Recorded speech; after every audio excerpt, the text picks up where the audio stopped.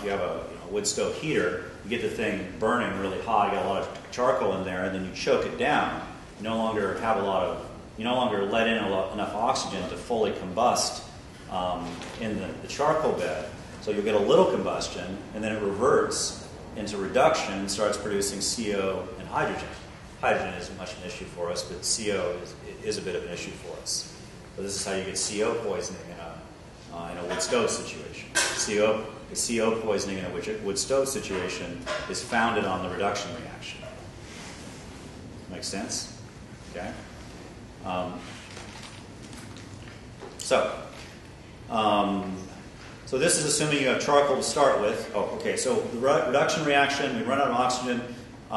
Reduction reactions start. Those will propagate until we're going to be pulling energy in the form of heat out of those gases, running the reduction reactions, generating carbon monoxide and hydrogen, and those will continue downward until we reach the temperature where those reactions stop.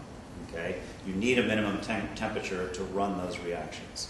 And with enough residence time, they'll end at about 550 in terms of 550 C. In terms of what we can reasonably run in a real-time situation, a reactor, their usable bottom end is about 700 C. Okay?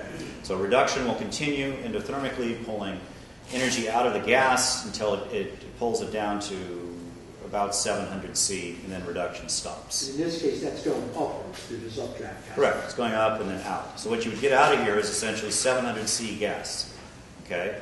So you've wasted a lot of energy. So what you do in a biomass situation is you're now going to use that energy to run pyrolysis and drying. This situation is assuming your pyrolysis and drying is done. Okay? So in a biomass updraft gasifier, you're putting raw biomass in now. Okay? And so we're now adding the pyrolysis and drying zone, which we didn't have before. So similarly, air comes in the bottom. We burn the charcoal that's at the base. That CO2 water vapor. Yes? Do you mind showing the slide? Like going there and going. Oh. Somebody else can do that for you? Anybody have a laser pointer? Here we go. Oh, Okay. So air comes in the base here. We burn in the charcoal. So that process propagates upward, consuming the oxygen. At the point at which the oxygen runs out, it reverses. We move into reduction. The CO2 and water vapor that was creating the combustion is now reduced to CO and hydrogen. That continues down to the temperature limit, bottom temperature limit over where the reduction reactions happen. And then from that point, we start pyrolyzing the dry material that's coming in from above. Okay? Remember, we require heat to run pyrolysis. We fragment the biomass through heat. Pyrolysis will happen really at any temperature, or any maximum temperature, but it does have a minimum temperature. Pyrolysis starts at about 200, 220 C. So pyrolysis will consume the energy that's left over after reduction to fragment the biomass, and reducing the temperature in the process down to about 220 C. So the transition between this pyrolysis and drying zone, again, is going to be right about 220 C. And then from there upward, that energy is going to be used for drying the biomass. Okay? So we assume we have water vapor in this biomass. We need heat to vaporize that water out of the biomass. So you can see here in an updraft gasifier, the zones are set up in a progressively descending order. All of the energy that we create in the original combustion is mined in serial steps by the next zones going upward. So this is what you would have even in a campfire. If you have a campfire going and you throw a bunch of biomass on it, you'll similarly get all of these zones operating upward. Now they're going to be messy because you have other air coming in, but all of those zones or all of those processes are going on every time you throw a log on fire. What's your typical gas temperature here? Is it like 100, 200 C? Well, if you have a lot of wet biomass, it's going to come out at 100 C. And if you fully mined all of the heat for drying purposes, it would be 100 C. But you're not always going to fully mine it, so it's going to come out at 150, 200, something like that. Okay? And what are the temperatures between the other layers?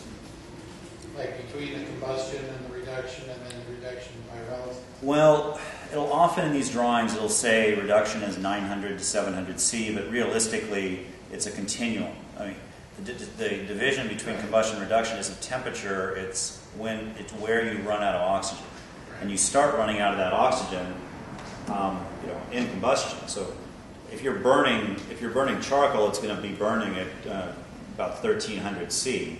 So, but the second you burn that, you have CO2, water vapor, and charcoal at 1300 C. So the reduction starts at 1300 C. Okay, so and then it just kind of continues at varying rates as it's getting colder, and then stops its real usable range at about 700 C.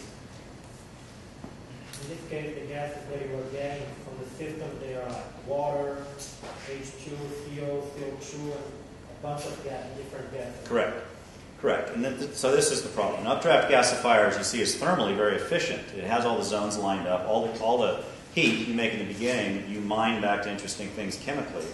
But actually, what was interesting chemically is what you had right after the reduction zone here. You had the hydrogen and carbon monoxide that you want for running some sort of clean burning application. The problem is the pyrolysis and drying is after that. So the pyrolysis is going to produce this big mixed cocktail of tar gases, and the drying is going to produce steam. So the high quality gas you had after the reduction zone, you've now mixed with these very low quality problematic gases after the pyrolysis and drying zone. So what comes out is very dirty, okay, but it's cool.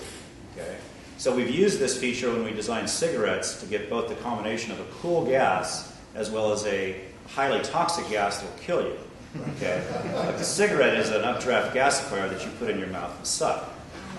So when we're concerned about the safety of gasifiers, we should actually note that we have them installed globally and without any government interventions or exotic financing vehicles. And they proved to be a highly popular product.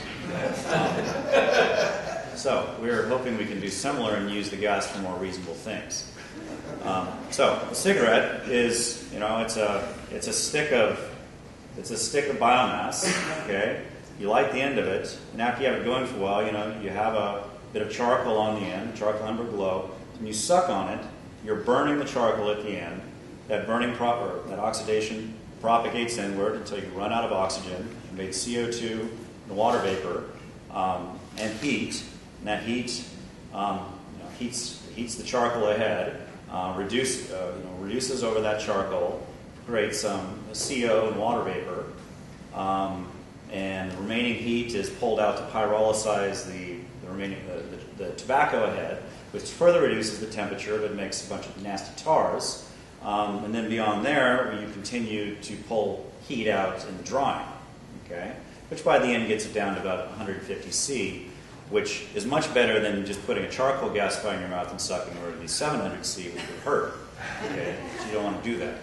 So, but the problem is now you have all that steam and tar in it, which is why your lungs turn black. Okay, and why you get the black stuff in the filter. Good question.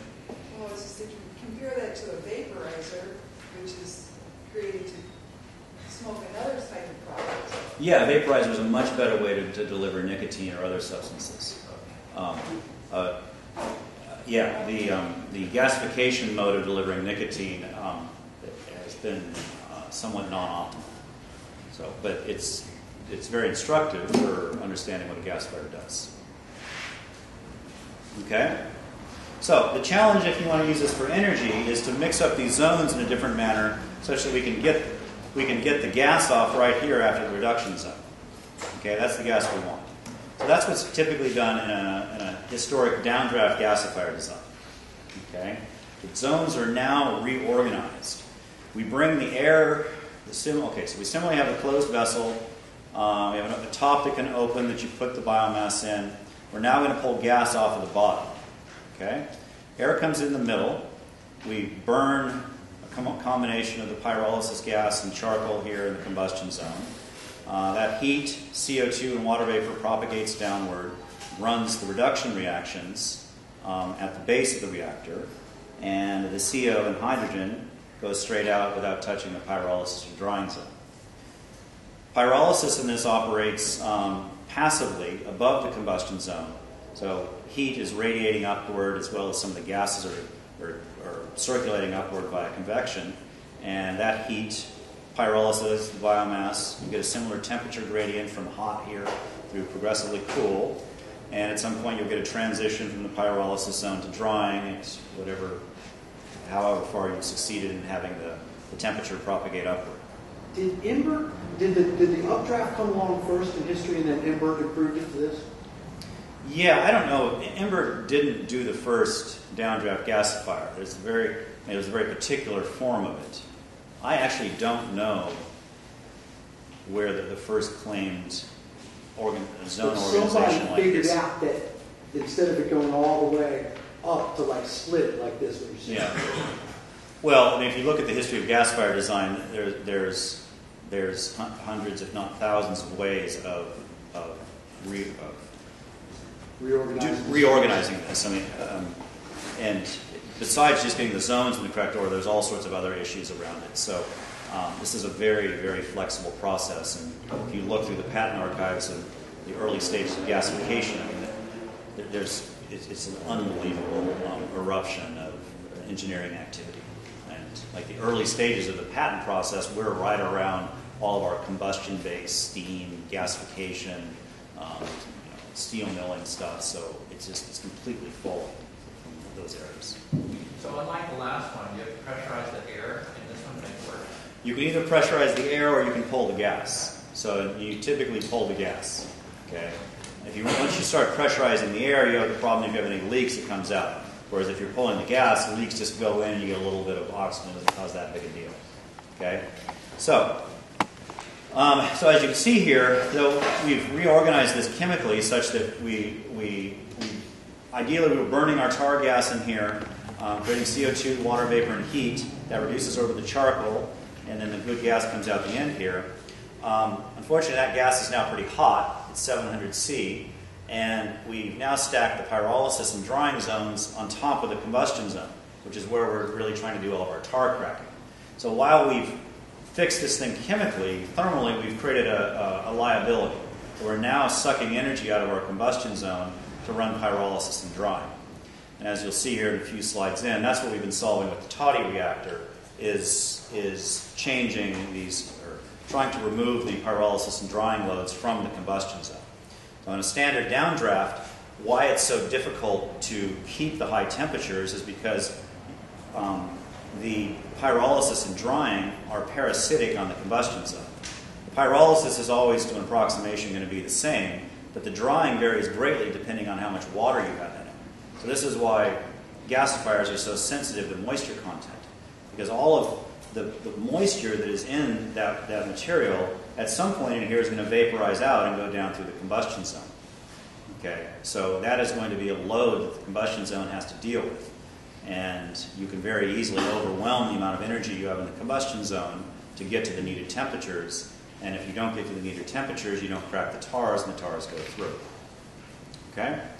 So the challenge in designing these is to get the geometry correct in this restricted area in the middle with the correct way in which the air is entering, such that you fully fill that combustion zone with tar cracking adequate heats.